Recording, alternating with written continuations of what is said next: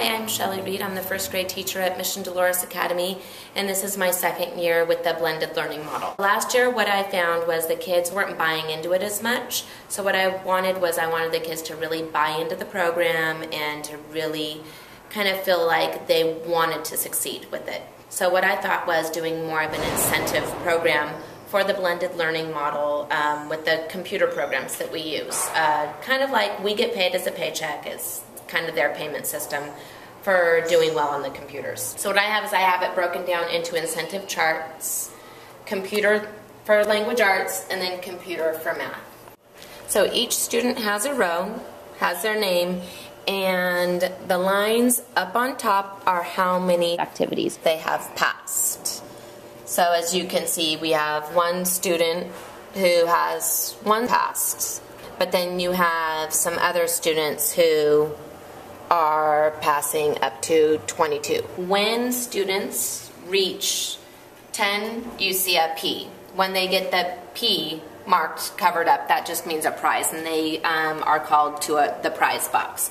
And this happens, I do this once a week. I usually tally up the scores on the weekends, and then the following week I mark it on the incentive chart and call students over.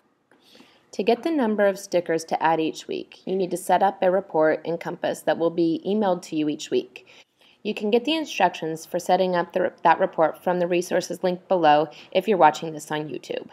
You only need to set it up once, and then the report will automatically be emailed to you each week. So every weekend I go to my mail, open the Compass report, and then I open another Excel document that has what's called a macro. A macro is a program embedded in the Excel worksheet that will automatically turn this big ugly spreadsheet into something very usable for me. If you want, you can download the macro from the link below.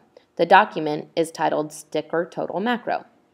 So I open the macro document and click Enable Macros. Then I go back to my Compass report. Mine is titled Math Weekly Sticker Update, and I click the shortcut Option Command S. The document tells me how many stickers each student earned this week. It's basically the total number of past activities divided by 5.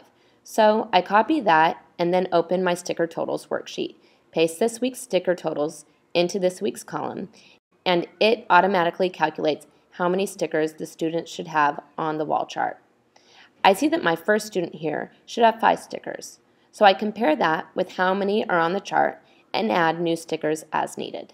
It's really nice because every week they see the incentive chart, they know what the P means, they know how many standards they have yet to pass to get a prize. So it's been really nice. The kids have bought into it. I didn't have as many kids excited last year about using the program, so they're excited. They check the incentive charts every week.